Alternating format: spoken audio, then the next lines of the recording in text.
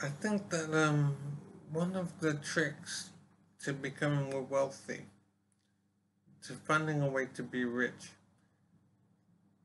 is something I wish I'd known 20 years ago when I was younger. But what it is to realize that if you think something about something or something in some way, then it's very likely that other people think the same thing.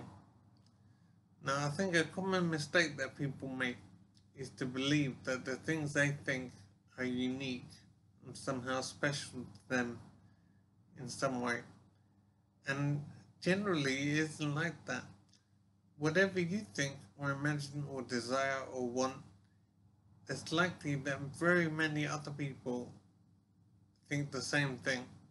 So I think if you realize that what you think many other people probably think is something that could be useful when you want to start a business in some area.